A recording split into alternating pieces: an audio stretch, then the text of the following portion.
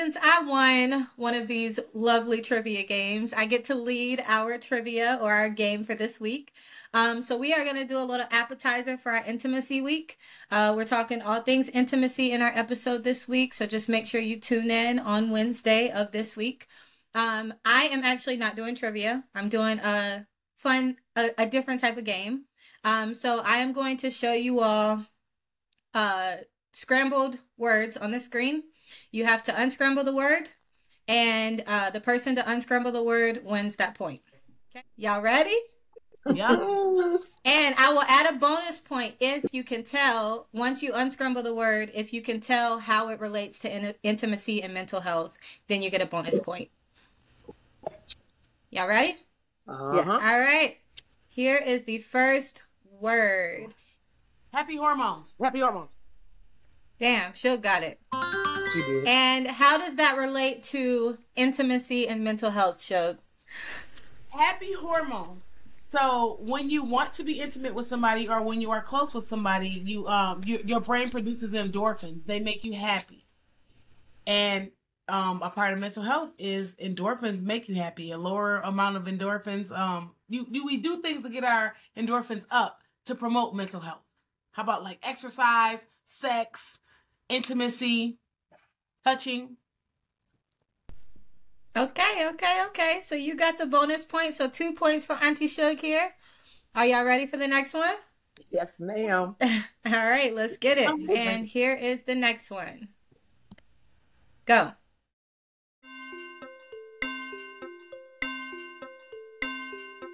Physical intimacy. Intimacy at the end. I couldn't think of the first one. I was like, well, it's the first word. Listen, You got it. if you can't read fast or you got any dyslexic tendencies, this is not the game. This is not the game. I knew the last one was intimacy. I was like, what letters are in that first word? Bonus point. How does this relate to mental health? The same way. Physical intimacy increases endorphins. And I mean, I don't know, it makes you happy. Especially like if you were to orgasm, it dries up your endorphins. It's just a happy drug. There we go. All right, y'all ready? There. And go.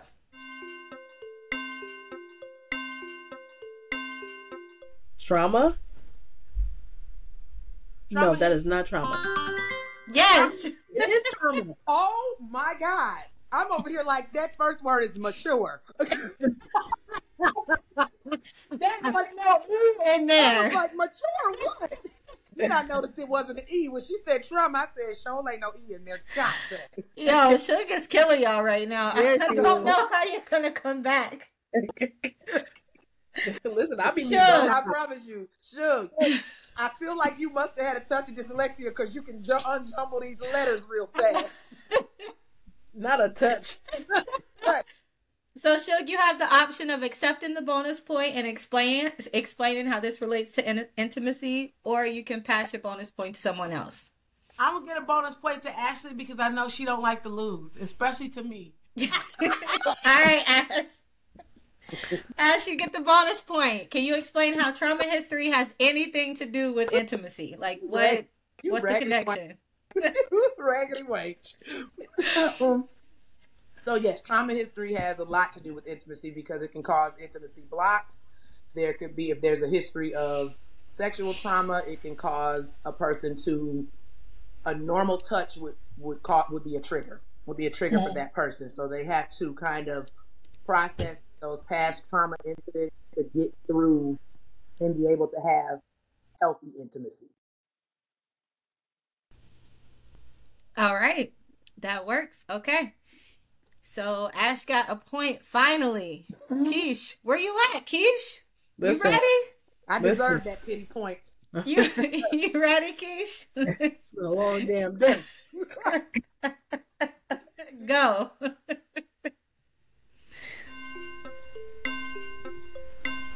I thought the last word was Titanic. I quit. Nope. Titanic. I quit.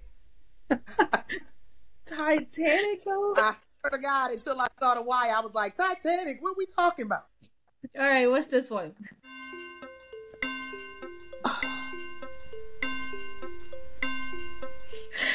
Listen, Oh, God. I'm saying tomato, toenail, everything is wrong right now. Everything is wrong. Not tomato and toenail. It's all wrong right now. That it doesn't say eliminate. Elimination. No. It's not eliminate, no. It's something intimacy. It does start with an E, though. Emotional intimacy? There you go. Yeah, There you go. Oh. Emotional Titanic. Okay, so. Oh God, I'm dying. Okay, so how does You dead wrong for this game right here. I feel slow as bricks right now. shit is funny. How does this relate to mental health? Emotional intimacy is one of the various types of intimacy that involve validation of feelings, acknowledgement of feelings and emotions, being able to communicate your emotions openly, being vulnerable, and that's needed for a deeper bond. This one is not. It shouldn't be. It's hard. Yo, my hair at this point. It's just one word. All right. That's why they say perspectives are important, because different people get different perspectives. The word better be set. All right, go. Letters. Divorce? No. No B. Oh, there is a B. There is It's B. It's no R. It's no R anywhere.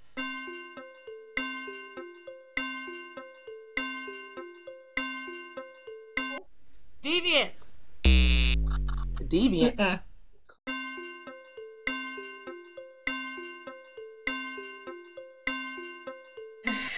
I don't see it. Yo, It can be a symptom of it can be a symptom of trauma as well. Avoidance. There you go. Keisha's on the board. She's on the board. There we go, Keish. Now. That's because I know trauma. That's why. That's what you said. and I was like, when she said that, I was like, what? So for your bonus point, what does avoidance have to do with intimacy? Like, how does that relate? What's the connection? Sometimes when you have a history, as we spoke about earlier, trauma history, there could be a symptom of avoidance. And that avoidance could be a part of your intimate life, based on your triggers from the past, or based on things that you may not feel comfortable with. You may avoid trying to be intimate with someone, whether it's physically or emotionally. Avoidance can definitely happen. This is the last one, for real. Y'all better go.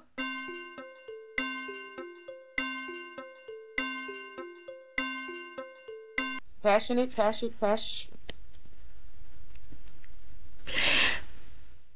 Come on, Ash. Somebody.